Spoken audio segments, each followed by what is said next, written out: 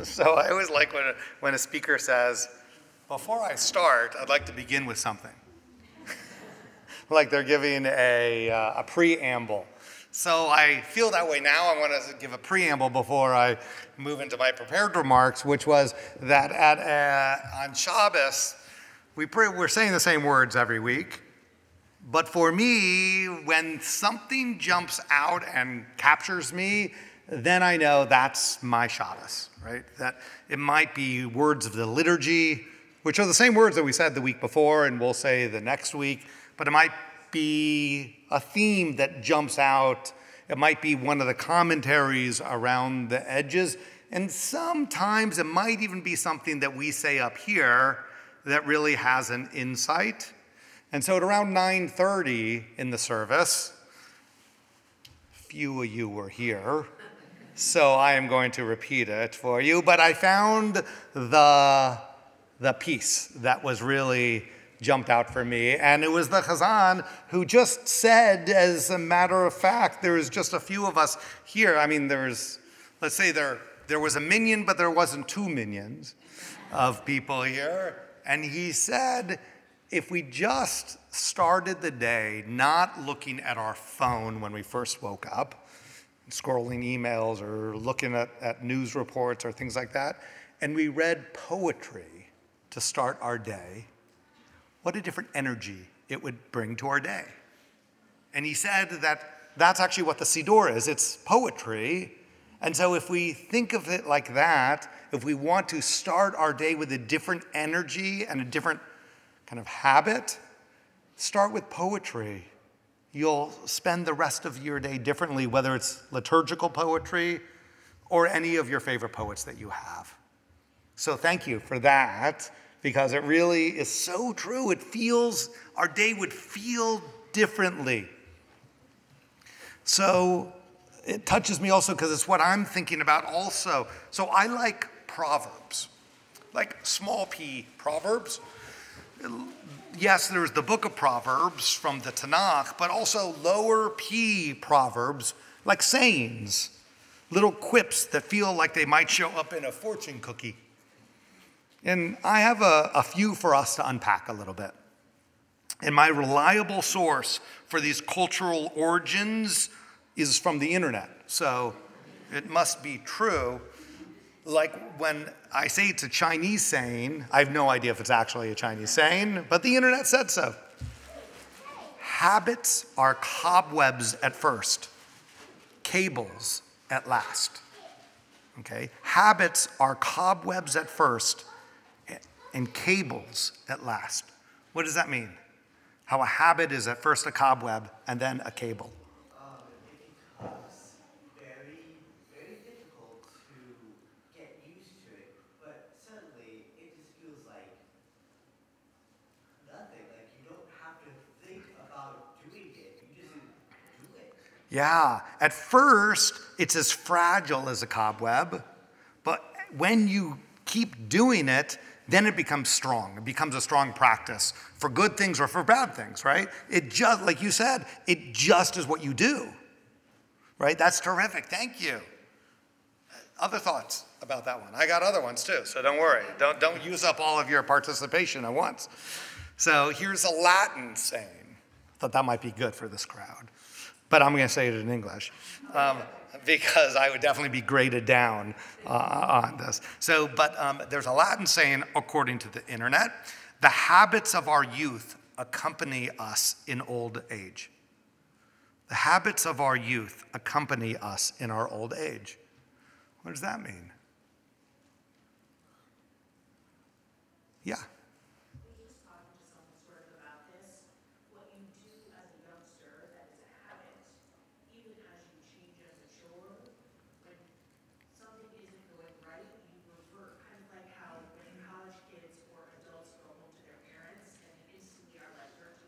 Oh, I know that. Yeah,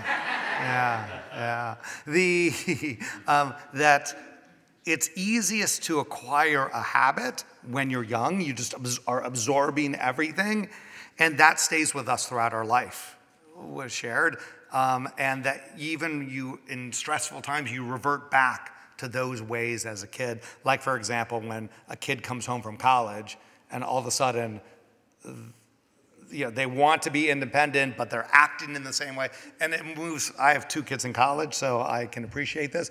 But even though my sisters and we're all in our 50s, when we're together, somehow, the alpha person always steps forward, and then the other 2 make fun of that person for thinking that they're the alpha person. But I won't talk about my sisters in that way. But the habits that we have as a kid, those are the habits that we have, and they're strong for the rest of our life. So, and then from the book of Proverbs itself, it says, don't make friends with people who have a hot or violent temper. You might learn their habits and not be able to change. That's from the book of Proverbs. So what's that one mean? I think it's pretty self-explanatory. Right? Yeah, please. You gotta surround yourself with good people so that you can be better as well. I love it. You have to surround yourself with good people because those will be the habits that you pick up from good people. If you're around someone who's mad all the time, you are more likely to learn about how to be mad. If you're around someone who is good and generous and kind and sees the best in others, you're going to acquire that habit as well. It's terrific. So what is the main message? It is that I think how we act in small ways, the small habits that we have, is going to train us on how we act in big moments. Right? The small things that we do that cause us to acquire a habit is what we are going to do and act at big moments. So small acts of kindness build our muscle memory to do larger acts of kindness. So much of life is about building muscle memory, even kindness. It's funny how we all expect that we will act from our best selves without any training of ourselves to act that way.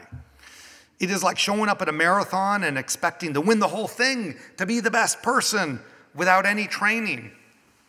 Well, it doesn't happen at a marathon, and it also doesn't happen in our moral lives.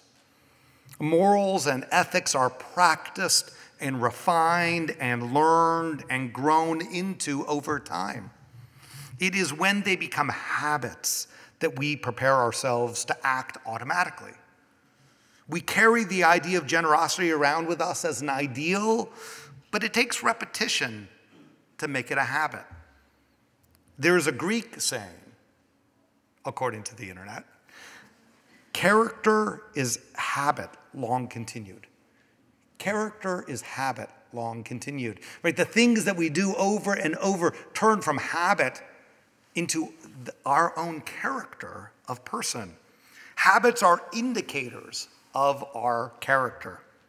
Dr. Erica Brown, who is the Vice Provost of Values and Leadership at Yeshiva University and also holds the title of Director of the Rabbi Lord Jonathan Sachs Herenstein Center of Values and Leadership, and also an active member of the Washington, D.C. Jewish community and an amazing educator and person. She has taught something that's important to this.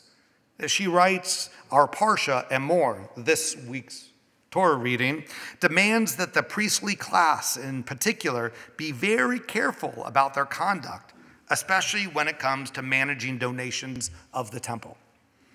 God spoke to Moses saying, instruct Aaron and his sons to be scrupulous about the sacred donations that the Israelite people consecrate to me, lest they profane my holy name. Vayin saru. To be scrupulous. Rashi explains that the root of fastidious care is nezer, means to distance oneself or set oneself apart. He uses 2 biblical proof texts to support his explanations from both Ezekiel and from Isaiah. We recognize this word from Nazir, the ascetic who refrains from certain behaviors to live a less worldly existence. He sets himself apart. Nezer also refers to a crown around the head, and the Nazarite, you can hear the root in each of these words, the Nazarite doesn't cut his hair, perhaps to bring attention to the role the mind plays in self-sanctification. So Erica Brown continues, one passage in the Talmud explains that scrupulous behavior was also expected of those who collected funds at the Beit HaMikdash, our holy temple, to cover the cost of offerings. So the coin gatherer was not allowed to wear clothes with cuffs. He was also not allowed to wear shoes or sandals, even tefillin or amulets, all places where coins might be hidden from view. So having authority and exposure to a lot of money can tempt even the most scrupulous people.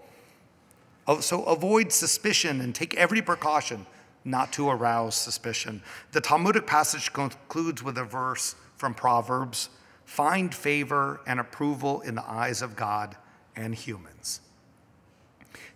She says, speaking of endings, our chapter in Amor, our reading this morning, ends where it begins. You shall faithfully observe my commandments. You shall not profane my holy name, that I may be sanctified in the midst of the Israelite people. I, God, who sanctify you, I who brought you out of the land of Egypt to be your God, I, the Lord. Who it is not easy to know what it means to sanctify God's name and to not profane it. It might all come down to one question. Does every small action of ours, does everything that we do reflect uprightness, reflect the sacred? It's those small habits, it's those small acts that we can be greater than ourselves, or we can lower ourselves. I think that what Dr. Brown is teaching is that being fastidious in the small moments guides us to make better choices in the larger moments. She concludes with something from Rabbi Jonathan Sacks. She says in Rabbi Sacks's book, Morality, Rabbi Jonathan Sacks explains bad behavior can easily become contagious, but so can good behavior. And it usually wins out in the long run, to your point. So small acts of kindness matter. They may matter for the receiver, but just as powerfully, I believe that small acts of kindness matter because they shape our own character. Holding a door, offering your seat to someone, extending help, listening to the person you were talking to, and more. For some today, these might seem like old values, and maybe they are. But we should still expect this of each other and of ourselves. The same website claims that there's a Mexican saying, a tree that grows crooked will never be straightened. Bad habits learned early in life are hard to get rid of later.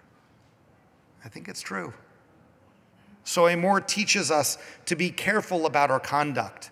This is a message for young people and gray hairs like myself. It teaches us that even small actions prepare us for how we should take larger actions later.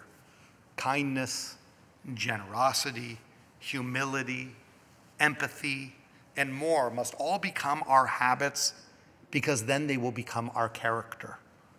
Therefore, let's be aware and intentional of our actions, even when nobody is looking, because this is how we build our habits. So may each of us habitually strive to be our best selves. May we brush ourselves off when we fall short, hold ourselves accountable, and keep trying when we fail, because that is a matter of character as well. Shabbat Shalom.